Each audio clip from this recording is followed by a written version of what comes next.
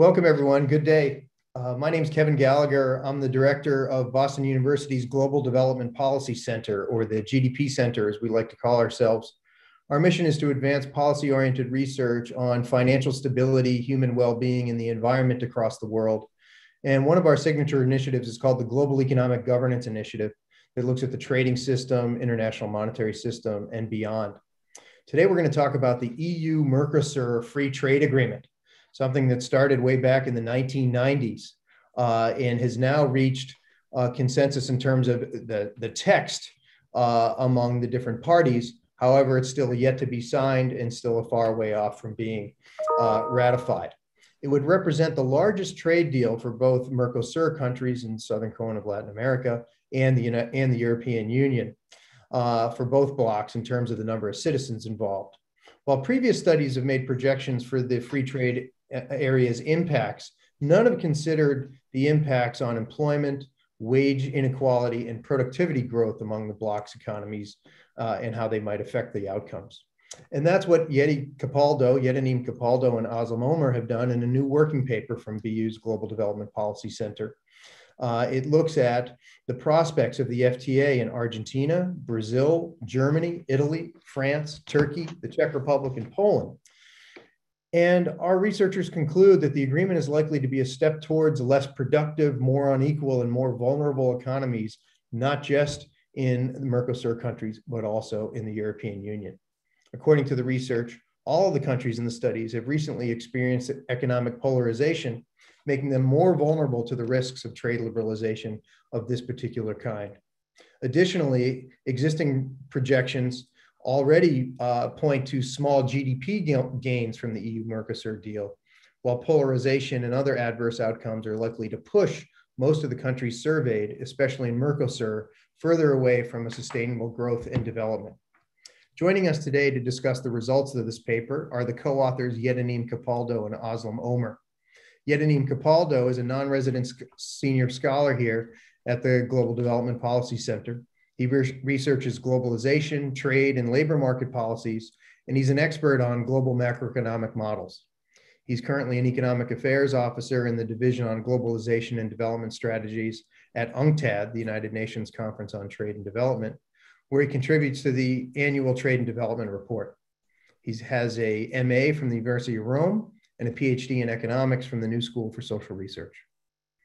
His co-author is Aslam Omer, who's a postdoctoral fellow here at the GDP Center, and her research includes growth and inequality, the distributive impacts of economic policies, forces and dynamics of structural change, and financial crises, among others. She was an assistant professor at NEVU in Turkey and holds a master's degree in economic policy from the University of Illinois and a PhD in economics, also from the New School for Social Research. Additionally, we're going to be joined today by three experts from the EU and MERCOSUR blocs to provide their perspectives and reactions on the study and beyond. We'll have Nelson Barbosa, professor at the Getulio Vargas Foundation at the University of Brasilia. His research interests include macroeconomic policy, economic growth and development. Dr. Barbosa has served in various capacities of the Brazilian Ministry of Finance, including Deputy Finance Minister, and Planning during the Dilma Rousseff administration, and as Secretary of Economic Policy and Monitoring during the Lula administration. He's also worked at the Brazilian Central Bank and has a PhD in economics from the New School for Social Research. Ramiro Bertone is a professor and researcher at the National Universities of Quilmes and San Martin in Argentina. He's the former president of the Argentine National Commission on Foreign Trade, and he also previously provided technical support for MERCOSUR negotiations, including the common external tariff of MERCOSUR and in external zone negotiations on bilateral trade defense issues and those regulated by the WTO up until about 2017. He's also participated in other bilateral, regional, and multilateral negotiations and has a PhD from economics from Buenos Aires National University. We'll also be accompanied by Nadia Garbellini. She's the principal investigator of an Institute for New Economic Thinking grant for International Trade Theory in a Globalized World, a reconsideration. Her research applies a standard input-output and graphic theoretical techniques to the problems of the measurement of productivity changes, income distribution, and international trade. She's previously held postdoc positions at the University of Pavia and was an adjunct lecturer at the University of Milano Bicocca. She has a MA in economics from the University of Pavia and a PhD in economics from the University of Milano Bicocca. This webinar will be simultaneously translated. So if, and most of the presentations will be English, but at least one will be in Spanish. If you look in the bottom right-hand corner of your Zoom screen here, you'll see an interpretation button. So click on that and choose the language that you'd like to speak in or listen to. Also, right next to that, you'll see a Q&A button. So after our presenters discuss, Yenanim Capaldo will speak for about 4 minutes, and then Aslam Omer. And then there's the comments by our guests. After that, we want to engage with all of you in a global conversation about all of these issues. Please put your name and your affiliation so we can all get to know each other, and your question in the Q&A box. And after we go through the presentations, I'll field some of those questions back to all the speakers so we can have a global conversation. So without further ado, let me pass it over to Yenanim Capaldo, and congratulations all on this wonderful study, and for our friends for coming to give some commentary on it. Yeti. Go, I'm sharing my screen now.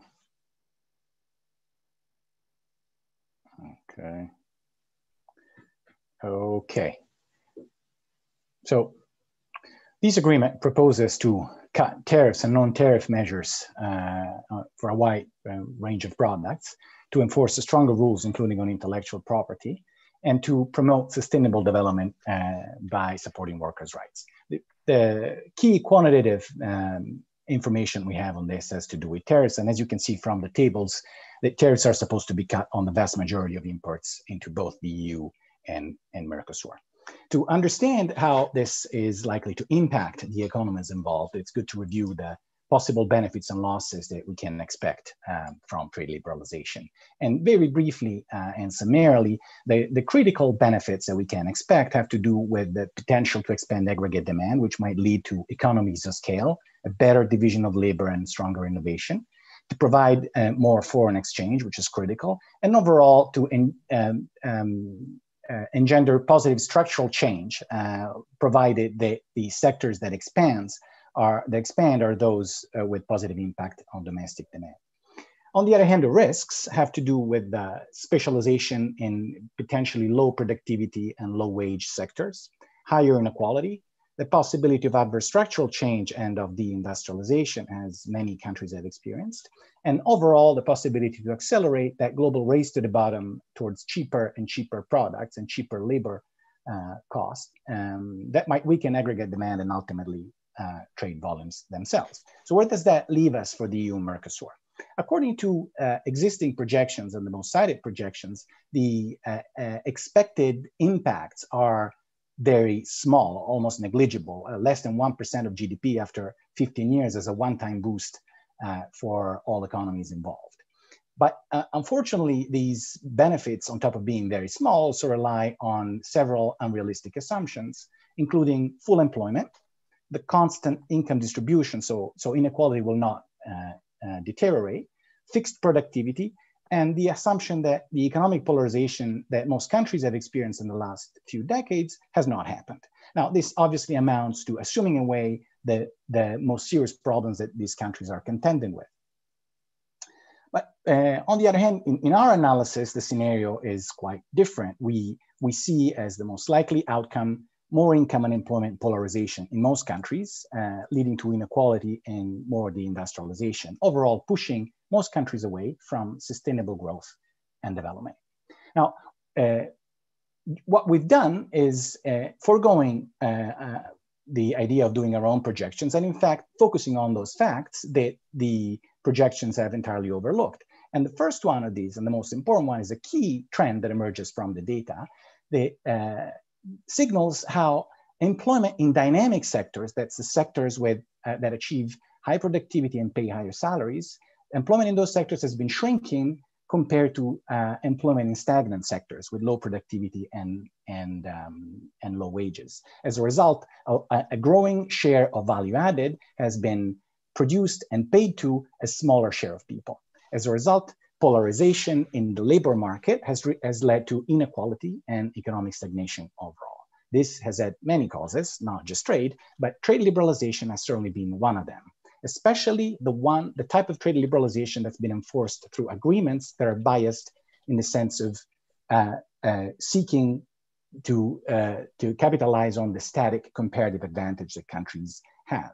And unfortunately, the EU-MERCOSUR agreement in the current text is exactly that type of agreement. So without commitments on macroeconomic and industrial policy that might sustain domestic demand appropriately and improve distribution, it'd be foolish to expect any different outcomes from this agreement that were experienced from after past experiences of liberalization. And the general conclusion for us is the so-called evidence that is cited to support this agreement is in fact no evidence at all. Thank you. Awesome. Second, I'm sharing my screen now. Can you also see me? I hope you are seeing me. Okay. Hi, everyone. Thank you for joining us today. I will try to give more details about the differences, structural differences between the two regions. When we look at the data, what we observed is negative trends on both GDP per capita growth rates and productivity growth rates in all the countries that we analyzed. And when we dig into more data to see which sectors are actually contributing to productivity, employment, and profit share increases, we realize that, as Yeri already mentioned, the stagnant side of the economy has been growing, which means most of the jobs that were created in all those regions were created in the low productivity growth, low wage growth sectors. But this pattern, even though they were everywhere, it was even more severe in Argentina and Brazil. As you can see, between 2000 and 2014, it was like around 7% jump in those countries. This polarization is basically the main cause of those negative trends that we observed in the data, pure data. And when we look at the economies, they all have this dual economy working in reverse, like in the US, also in Germany and others. In this picture, we are looking at wage growth rate versus productivity growth rate, which tells us the story, how these two distinct groups are aligned. Especially in Germany, the wages were lagging behind productivity growth rates, especially in the stagnant sectors. That's why inequality has been increasing between those periods. The same patterns with different characteristics also happen in Brazil and the others, but we can discuss about the details later. Another important findings that we come across was actually the manufacturing sector role. It has been mentioned long ago and all the places, but we see that manufacturing sector's productivity is the main source of overall productivity growth in all the regions, all the countries.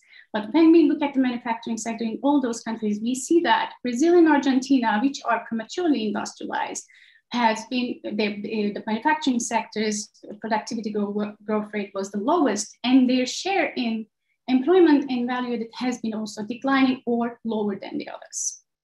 So these patterns was actually telling us the story that was in the data for so long, and unfortunately, FTA, EU-MERCOSUR FTA provides no tools to reverse those patterns. So for MERCOSUR, for sure, unless necessary macroeconomic policies are implemented within the countries, they will become more vulnerable. Of course, primary commodities production and export will increase because of the setup in the deal, and productivity might increase as a result in agriculture and mining.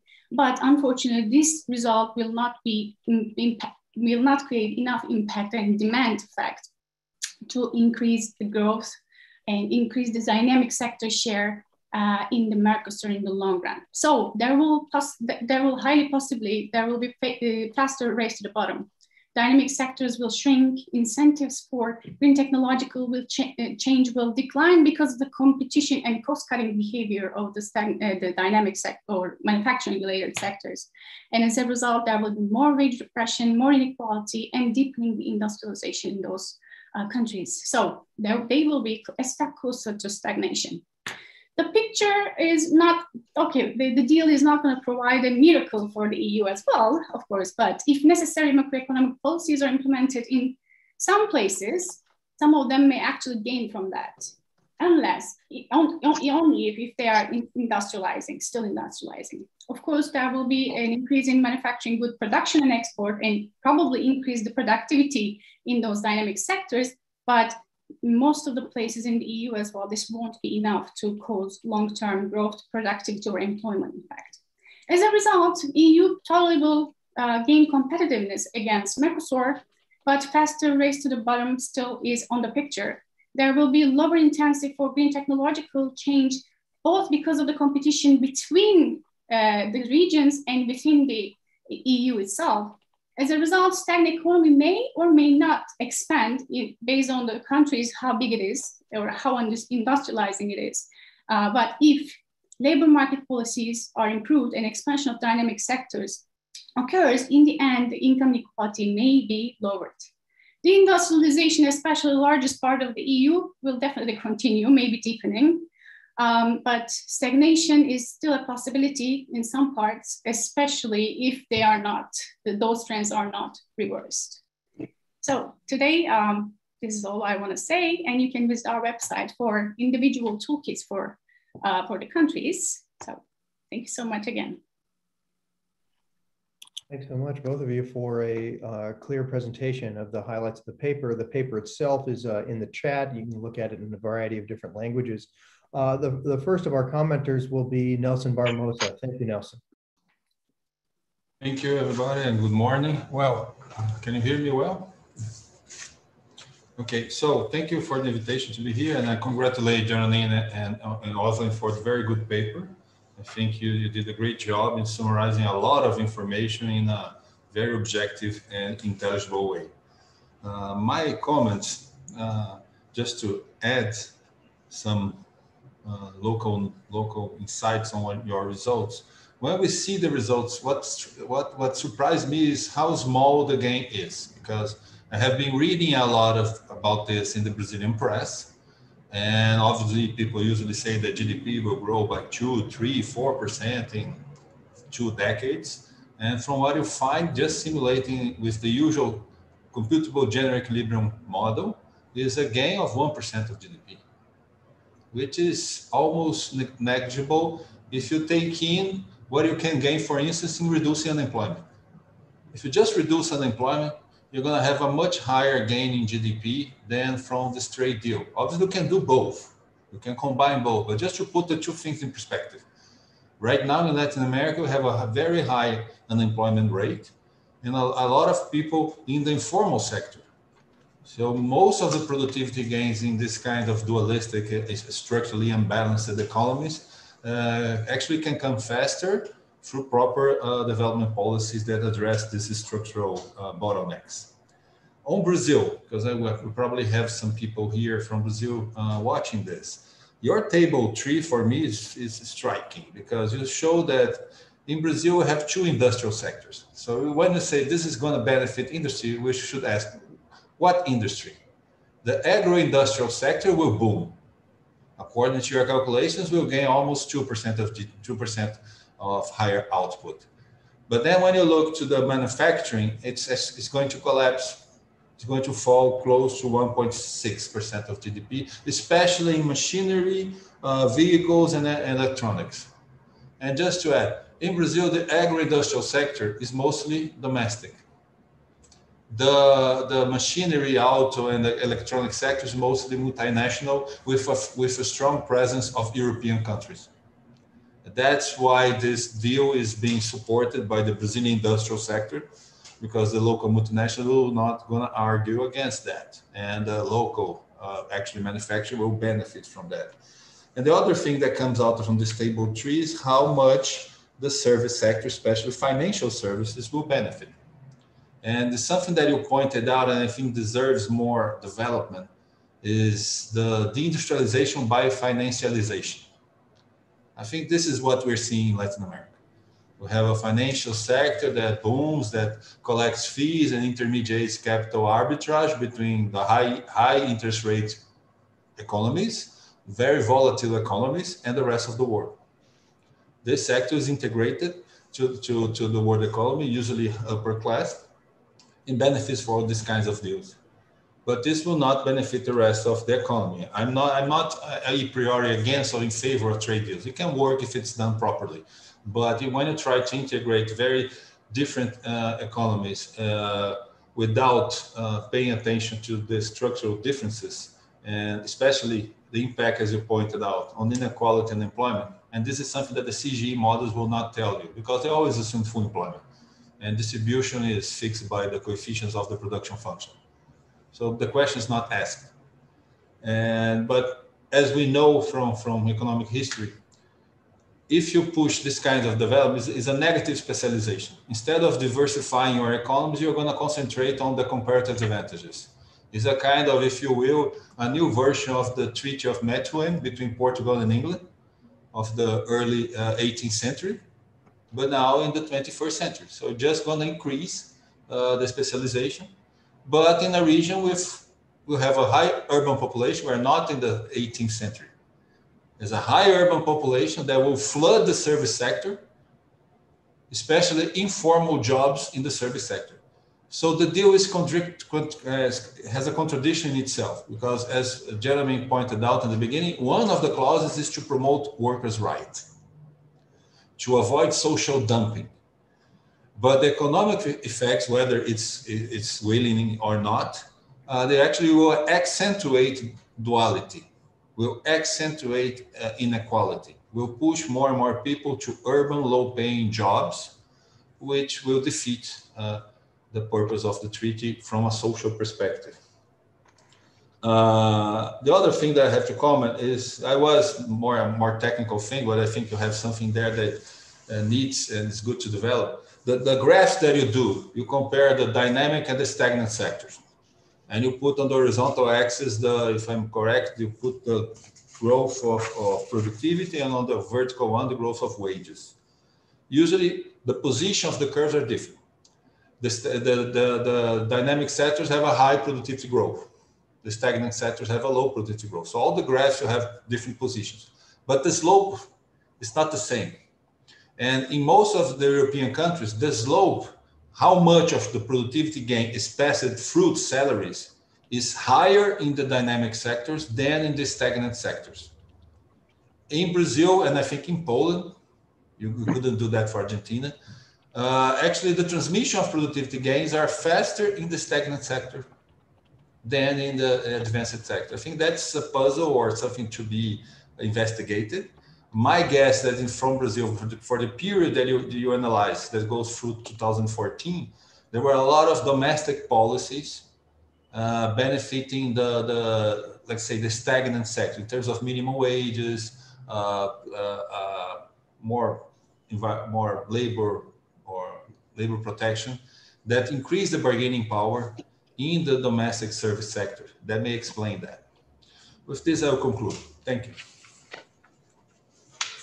Thank you so much. Now we'll have Ramiro Bertoni.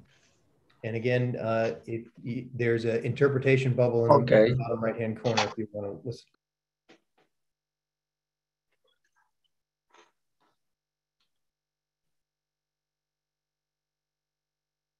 Bueno, en primer lugar, quiero agradecer al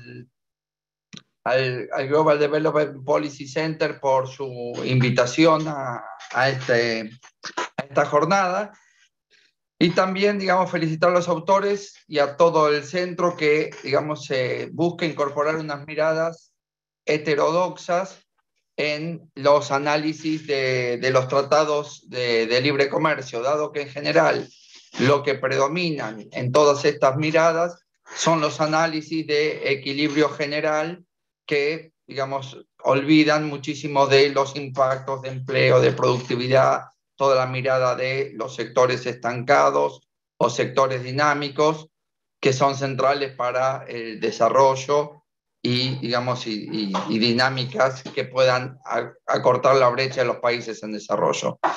Respecto a las bajas ganancias que vemos en estas estimaciones, que ustedes presentan 3, incluso hay otras estimaciones que dan peor que esto. Hay una estimación que hizo Carlos Bianco de Argentina, que es ex secretario de Relaciones Económicas Internacionales, en Argentina hasta el año 2015, y donde se ve que de esos números las consecuencias son peores todavía para los países del Mercosur, ¿sí? Simplemente nombrar, después tal vez le paso el link o les comparto ese trabajo. También me parece que es muy interesante este trabajo, que va más allá de las críticas que muchas veces se hacen incluso desde ciertos sectores de los países del sur a este acuerdo, donde la queja muchas veces es que no nos dan más cuotas, ¿sí?, en el sector agropecuario, que no hay apertura en el sector agropecuario.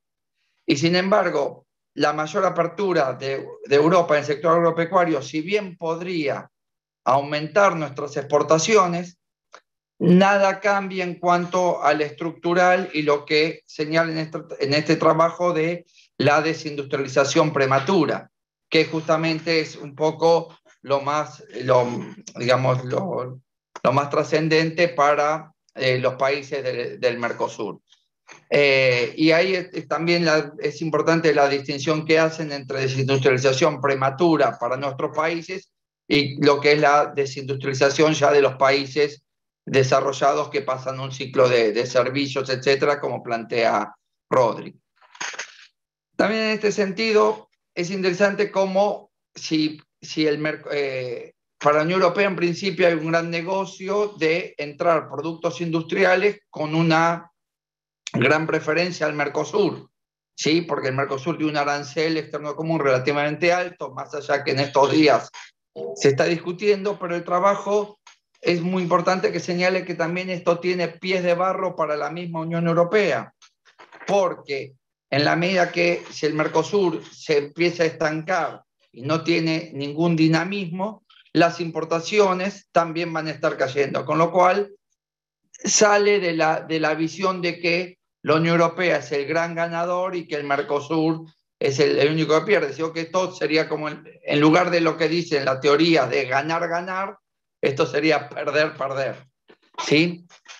Y me parece que en ese sentido también para mí fue llamativo, porque de los análisis nuestros en general de economía política, uno siempre pensaba el gran ganador de la Unión Europea era Alemania, y Alemania impulsando, ¿sí?, digamos, para vender autos al Mercosur, por decirlo así, y Francia que se oponía porque entraban productos agrícolas. Bueno, me parece que esta mirada es bastante más interesante porque está poniendo una visión crítica incluso de cómo viene el desarrollo de los últimos años de Alemania, y que tal vez serían la República Checa y Polonia aquellos que podrían obtener algunos beneficios más interesantes. Después también me parece que es muy importante esta mirada de la selección adversa, ¿sí?, de que mientras cunde todas las ideas de desarrollo, era ir pasando de los sectores más estancados o tradicionales a los sectores dinámicos, como que acá se daría el sentido justamente inverso, y esto terminaría aumentando la brecha, ¿sí?, entre el norte y el sur, ¿sí?, porque en nuestros países se iría pasando cada vez más hacia los peores sectores. Y esto cómo contrasta totalmente con incluso aquellos modelos de comercio, como el de Hercher-Ohlin, que reconocen efectos ganadores y perdedores dentro del comercio, pero que piensan que puede haber compensaciones, ¿sí?, que es fácil la compensación. Pero más allá de esto, en estos modelos de Hercher-Ohlin, aunque no haya compensaciones, la idea es que hay convergencia.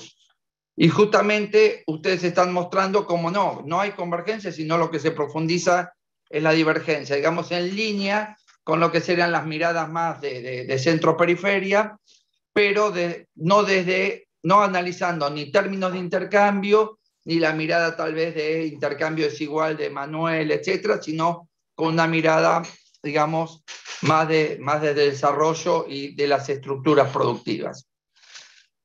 También me parece que es importante que, más allá de que entrarían la desindustrialización de Brasil y de Argentina como como países respecto a la Unión Europea, también lo que hace este acuerdo es destruir las preferencias que hay entre Argentina y Brasil porque quedan totalmente licuadas, disminuidas. Y para Argentina y Brasil la única posibilidad de desarrollo es poder articular sus sectores industriales. Con lo cual, un acuerdo con la Unión Europea termina de romper esta posibilidad que, a mi entender, sería una de las pocas posibilidades para que tengamos desarrollo. Después el trabajo en un momento señala que los acuerdos comerciales, cuando hay diferencias estructurales, si no proporcionan instrumentos no convencionales para el cambio tecnológico, la dualidad tiende a agudizarse. ¿Sí? Eso está muy claro, pero me parece que hay algo que es peor, que más allá que el acuerdo Mercosur-Europea no provee estos elementos necesarios para el cambio tecnológico, sino que encima los reprime o no permite. ¿Por qué? Porque hay una pérdida de espacio de política. Más allá de la pérdida de espacio política que ya han tenido los países de desarrollo al formar la OMC en la ronda Uruguay con todos la cantidad de acuerdos, en este caso todavía hay más pérdida por los temas UMC+, ¿sí? Desde el tema de avance de servicios, el tema de compras públicas, el tema de, en este caso, en el acuerdo Unión Europea-MERCOSUR, TRIPS no avanza, ¿sí? Pero sí, aparte del tema de compras públicas, está el tema de que, por ejemplo, no se va a permitir más retenciones, ¿sí? O regulaciones sobre las exportaciones, o eso se limita muchísimo. Entonces, todo eso también es una fuente de aumentar las asimetrías, porque si bien Europa podría quedar estancar o no darle crecimiento, digamos en América Latina o en Mercosur, que necesitamos un cambio estructural, esto lo obtura mucho más. Después, por último, y para ir cerrando, ¿sí? Me parece que es central pensar esto también en el mundo post-COVID. Toda la negociación y la lógica de esta negociación ha sido, digamos, en el mundo previo, más allá de que es una negociación muy larga, se cierra en el 2019. Por lo tanto, todos los parámetros de las estimaciones que han hecho y que ustedes han mostrado de otros estudios, es en un mundo totalmente distinto al que probablemente vayamos a asistir, ¿sí? Y ahí me interesa nombrar al menos dos cuestiones. Una es que el aumento de la pobreza y de la situación social en nuestros países hace muchísimo más estrecho o más complejo cualquier proceso de reconversión. Digamos, hay mucha menor tolerancia a situaciones de desempleo, por más que sean transitorias, como plantea, digamos, la teoría del comercio, que luego se ajustan. Digamos, los espacios para cualquier transición de ese tipo son mucho menores por la aguda situación social en la cual están nuestros países. Y por otro lado, también para repensar es todas las tendencias al reshoring, que ya viene desde algunos años, ¿sí? Y también con el COVID tomó más fuerza todo el tema de las cadenas regionales y el nearshoring, ¿sí? Y esto entonces también se debería repensar para cómo impactaría en este acuerdo. En algún lado podría atenuar alguna de las consecuencias, porque si las cadenas se regionalizan, tal vez algunas consecuencias, al menos de su industrialización, se atenúan. Pero con el tema del reshoring, tal vez algunas de las ganancias esperadas por inversiones estarían más achicadas, con lo cual podría haber algunas a favor, otras en contra, pero probablemente habría que repensarlo. Bueno, muchísimas gracias.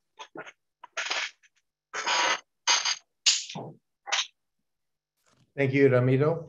And now we'll have Nadia. And for those of you in the audience, you could introduce yourself and put a question in the Q&A box that you'll see at the bottom here.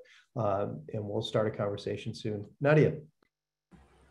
Okay, so thank you for, sorry. What should I do with this Q&A? No, you're fine. I'm sorry. I was talking to the rest no, of because a window popped up, so suddenly it's okay. So I can close it. Great.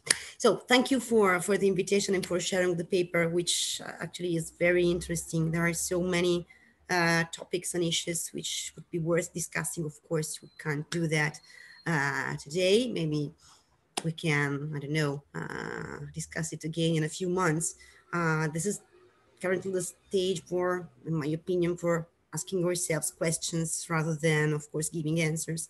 So maybe in a few months, we will have some more information as to maybe to start, trying to start also giving some answers. And the main questions that I am asking concerning the potential effects of this trade agreement concerns, well, whether the extent of the agreement will be such as to change the structure of existing global value chains, or if not to change this structure, at least to put some pressure, some further competition between possible alternative links of these chains.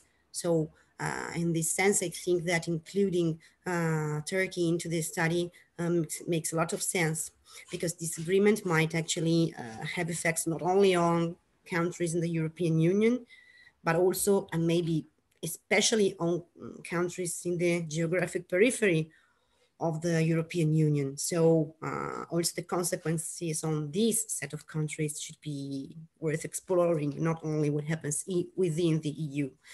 And so this, I think, couples with at least two additional aspects, which I think might become relevant in the near future from the point of view of Europe. First, we are actually witnessing a kind of an institutional evolution. So a possible change and setting stricter regulations in terms of environmental sustainability, for example. And so this might induce some European OEMs, some European producers to actually move the most polluting productions elsewhere.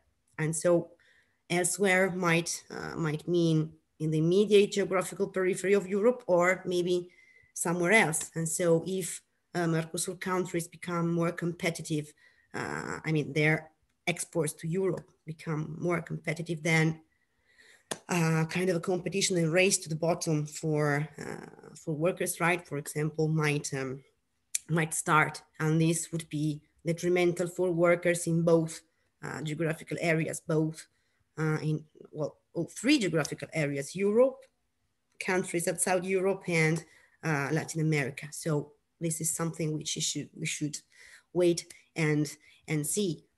Second, Ramiro already mentioned, and both of you already mentioned the automotive sector, especially Nelson when talking about Brazil. There are some European OEMs who already started reconverting their plants to the production of components and modules for electric vehicles, and leaving, and production for traditional cars have been moved to, at the time being, to Poland, Czech Republic, and especially Hungary. So in case, again, some Latin American countries were to become more competitive also in this sense, then maybe some kind of relocations could happen also in this sector. So I'm not sure that this agreement would reduce production in the automotive sector in Mercosur countries. An example is former FCA, which actually, engines for traditional cars are already produced in Brazil, in Pernambuco, and then imported to Europe. So this might, and many other, other European OEMs have their plants in, especially in Brazil. So I'm not totally sure that this would go in the direction of reducing output in those sectors. Of course, anything which creates additional dependence on foreign countries might be detrimental for countries in Latin America. So it is the unfortunately old, well-known story of the center and on the periphery. I would like to conclude stressing that at least in the last 2 decades in Europe, global value chains restructured in such a way that now we see that we have kind of a concentric circle structure. So there are core countries in the very center. Then there are peripheral, there is a more external circles and so on. For example, Italy used to be a central country, and I think that now actually became a kind of peripheral country within the EU. So each circle is the periphery of the smaller one, and so there are actually many centers and many peripheries in this new structure. Regionalization acts exactly in that direction. So each link of the chain trades with the closer circle, and so somehow MERCOSUR countries and some peripheral European countries or countries in the immediate borders, immediately outside borders of the EU, actually are somehow lying on the same circle, and so competition might become quite fierce between these countries. And my fear is exactly that this might start, as you were mentioning before, a race to the bottom concerning especially working conditions, salaries, and things like that. So thank you. Thank you very much, Nadia, Nelson, and Ramiro, and of course, Yadamim and Aslam. So we have a lot of questions here in the question and answer. I'll try to cluster a handful of them and hand them to the panelists, and you can, whoever feels like it's something you want to react to, we'll do as many rounds as we can. We've got close to 20 minutes here. I'll start with one from Rafael Codeco from the Ministry of Economy in Brazil. He wonders, what are the panelists' views about the implications of non-tariff chapters in the EU-MERCOSUR deal?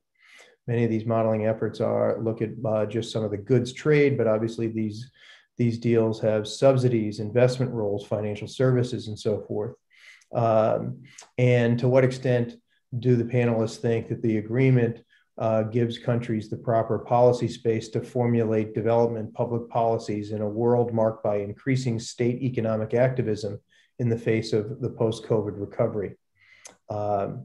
We also have one from Leonardo Stanley, a friend of the GDP Center from Sedes in Argentina.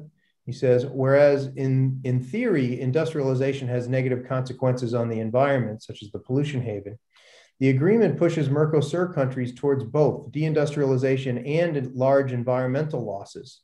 As an example, increasing deforestation in Brazil because they have a comparative advantage in beef and soy and so forth. Environmental issues should be added into these analyses to look beyond the discourse that the EU-MERCOSUR goes into. We have one from Goose Geurts, Agricultural Coalition for Just Trade in the Netherlands. Goose asks, is it possible to work together on a sustainable, diversified economy and re-regionalization within these rules? That's his question. Let me see if I can put one more in here. Interesting question by Paul Dupre. It says, where will the industrialization go? Since while looking at these models, we see increased polarization and significant accentuation of the trends of deindustrialization. Where is it going? Why don't we start with that, with those, and folks in the audience, please go into the Q&A button, introduce yourself, ask a question. Maybe we'll have time for another round or two. Hi, should I start? Okay.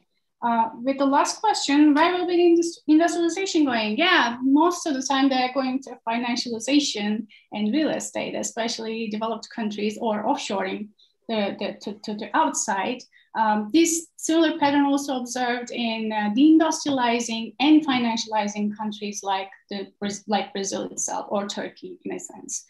About how this deal can be like non-tariff deal within the country could be managed individually by countries, of course, depends on the local governments, how willing they will be supportive for the necessary policy tools. Again, is going to be up to the individual countries' active reactions. So we can't really say much about what needs to be done. They need to, especially in MERCOSUR, they need to support industrialization, green industrialization, and also the protecting the workers' law. Otherwise, these observed negative patterns that we have been seeing for so long now is just going to get worse and might even cause some secular stagnation in some parts of the world. About the industrialization and environmental losses, a combination of those to study would be great, and we will probably keep working on similar issues to bring those too. But as we briefly mentioned, they are highly related because how these individual countries, especially in MERCOSUR, without any policy push within the country or outside with these trade deals, are gonna reach those green industrialization is even a bigger question, because then it becomes how you finance those infrastructures and how you are gonna deal with the debt issues, right? Therefore, when we think about the cost cutting behavior, when it comes to open competition with the trade liberalization, it seems to be really hard to reach that point in many countries, including within the EU. So those are the ones that I captured. And I also want to answer one question, not the question, but the point that Nelson Barbosa did. Exactly, each country has different characteristics within the stagnant and within the dynamic sectors. And as he mentioned, what happened in Brazil was the slope of the stagnant sectors were higher, about 1%. Basically means that when the productivity was increasing 1%, actually wages were growing a little bit higher in the stagnant sectors. But when we look at it, this is the exact cause when between 2000 and 2014 that resulted in declining inequality in Brazil. Even though it's still high, it was declining. But after 2014, the trend gets back. Productivity started to slow down again, GDP growth slowed down again, and income inequality has started to pick up again, even though it wasn't in our data. So thank you so much.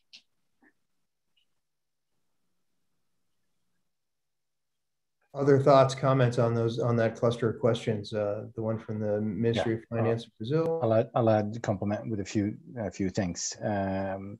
So first of all, on the non-tariff measures issue and policy space, we don't know enough in this case, because we know about the tariffs and the trade chapter, but the non-tariff parts of the proposal aren't as final, and so it's unclear. Also, it's difficult to put these things in quantitative terms. What the standard models do is they just assume a tariff equivalent of a non-tariff measure, which is obviously, a pretty arbitrary exercise, and we're not doing that. But if recent history is any guidance, I haven't seen any non-tariff measure chapter of trade agreements favor the expansion of policy space. In fact, what happens is usually quite the opposite. So we'll have to look at this. But this does not figure in an explicit way in the studies that we look at. So it's hard to tell. In terms of what this agreement does for development, for development policy, it creates a bunch of challenges potentially, but it doesn't do anything active to remove the obstacles and the bottlenecks that we are worried about, and that the studies that we started from are entirely overlooking.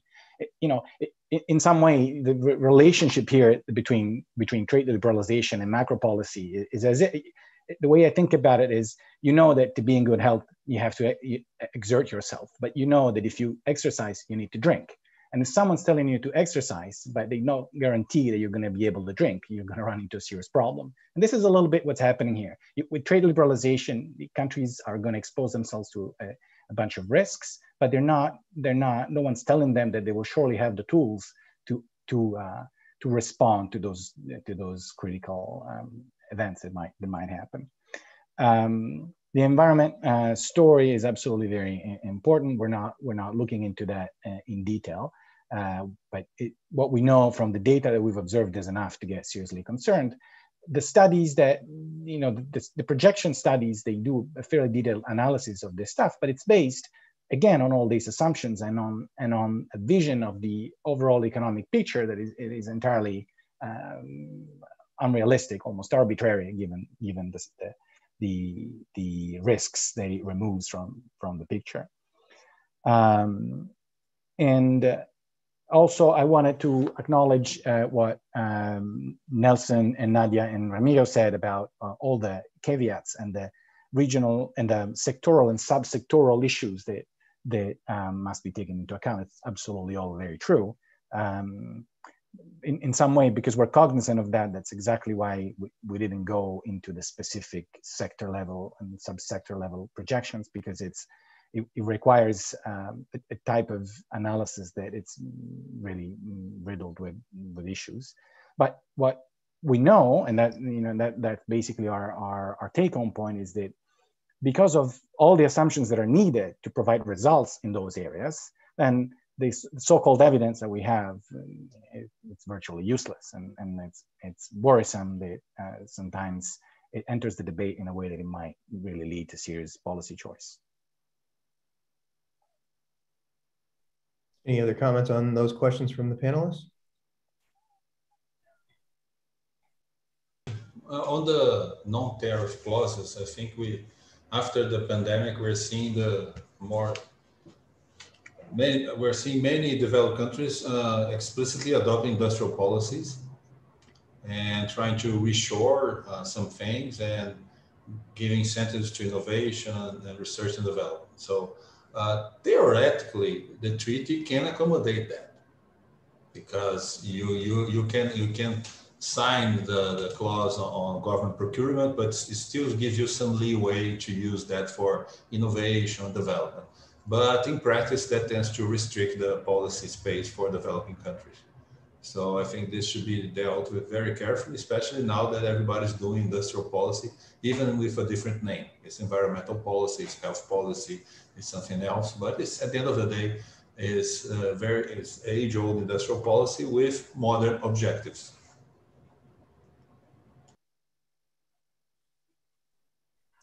I had a couple of, just on this issue of non-tariff chapters, of course, as Jeroen said before, we don't know exactly what's inside, but probably let's say the ideological framework will be the same, but it's, again, talking from the point of view of Europe, it's also the same which is prevailing in the European Union without the need to sign any agreement, meaning that also the public, let's say, industrial policies which are which different countries are designing now are not exactly what, they do not imply direct intervention of the public sector in the economic activity. So, which I think would be needed to have real long-term economic policies. So some kind of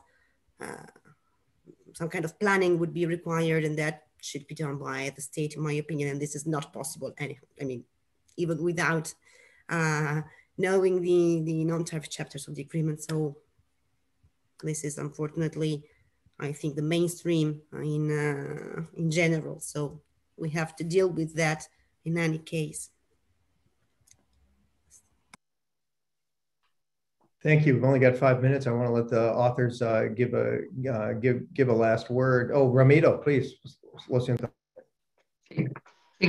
Con respecto a lo que se señalaba de esto de los capítulos no arancelarios, si bien es cierto que es muy difícil poder ponerlos en un modelo, poder hacer cuál es el impacto arancelario y toda esa metodología para estimar directamente el impacto económico, en muchos casos se puede deducir cuáles son sus impactos sistémicos, digamos, en cuanto a las capacidades de generar o políticas públicas, o por ejemplo recién Nelson Barbosa hablaba de que probablemente tengamos que hacer políticas industriales, tengamos que hacer mayor innovación, y eso podría compensar de alguna manera los temas de compras públicas. Pero si se firmase el acuerdo, incluso en el acuerdo hay temas sobre la participación, la distorsión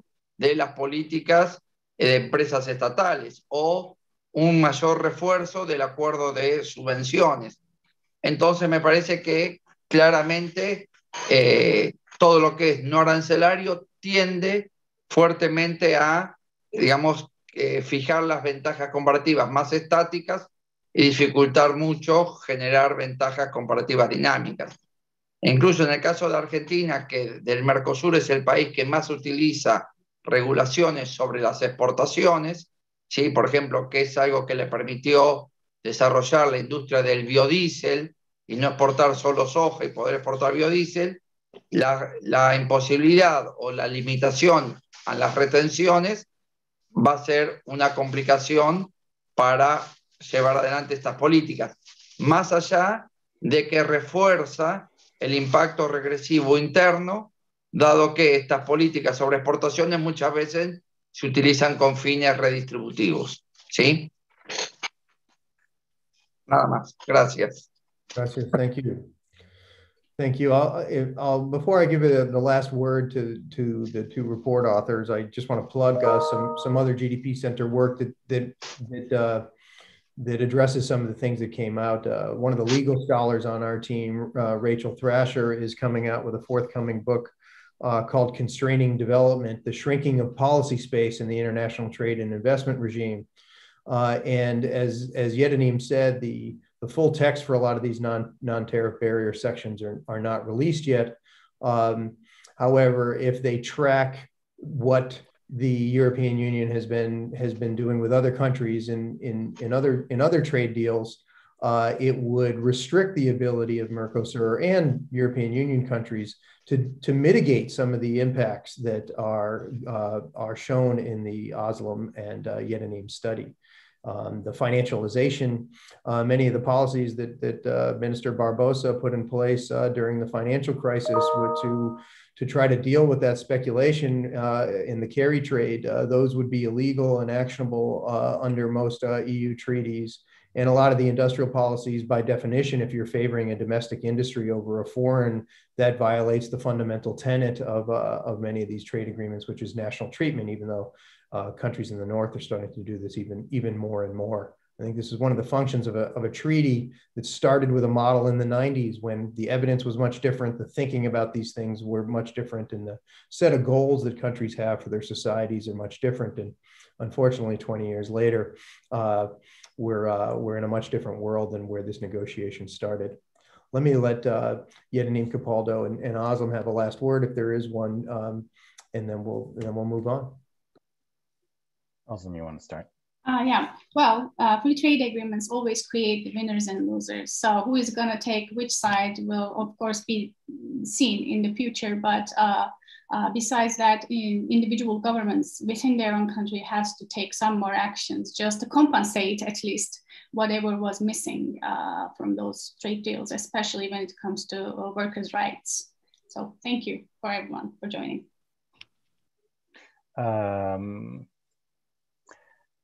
Yeah, I definitely agree with that. I think what escapes sometimes in this discussion is what a powerful instrument for development trade can be if properly managed, and how a dangerous, in fact, instrument can be if it's not properly managed. So it's easy to have a one-sided discussion on that. Unfortunately, the one-sided discussion is exactly the one that emerges from the standard way to analyze these things. I'm assuming that most people that are listening to this follow international trade issues and are aware that we're now starting a discussion about the reform of the WTO. So I think it's worth to spend a word about this, because the context is the moment in which this EU trade project happens is one in which the WTO needs to be reformed, and there's a strong feeling that it needs to be reformed because it doesn't deliver on the expectations that developing countries have on trade from the international trading system. And part of the main expectation here is that trade can be used and complemented with the policies that allow trade to work for development. By contrast, the EU-MERCOSUR agreement in its current text, and based on what the studies that even its proponents are putting forward, is not really doing that. So there is a disconnect. There's also a bit of a historical disconnect there that, as Ramiro pointed out, has to do with the COVID phase that the global economy is living and its own vulnerabilities, and the longer-term vulnerabilities that have emerged from the flaws of the international trading system. Thank you. Well, folks, we had over 150 people right here in the webinar room with us, and we were also live streaming this at the same time. You can tell your friends that it's also now will be on the GDP Center YouTube page if folks didn't have a chance to take a look at it, or you want to go back and look at something else. So obviously there's a lot of interest in this topic and a lot of interest in this paper. I congratulate both of you for the work that you did on it, and really want to thank our panelists for commenting on it. And let's hope this isn't the end of the conversation, and that this is the beginning. As we know, a lot of the text has been agreed to, but there haven't been signatures, and very far away from ratification. I think I want to underscore something that Yeti said. I think here at the GDP Center, we think that one of the major goals of the world economy over the next 2 decades is a massive mobilization of resources for structural transformation across the world economy that makes the world economy more socially inclusive and environmentally sustainable. That's going to take increased investment, foreign investment and domestic investment, and increased trade are going to be fundamental to that effort. And we need to make sure that these treaties are aligned with those goals and don't hinder the ability of the nations to be able to meet those goals, especially in the post-COVID era. I want to thank everybody for coming. Please visit our webpage, www.bu.edu/GDP, or take a look at, follow us on Twitter to find out about more studies like this into the future.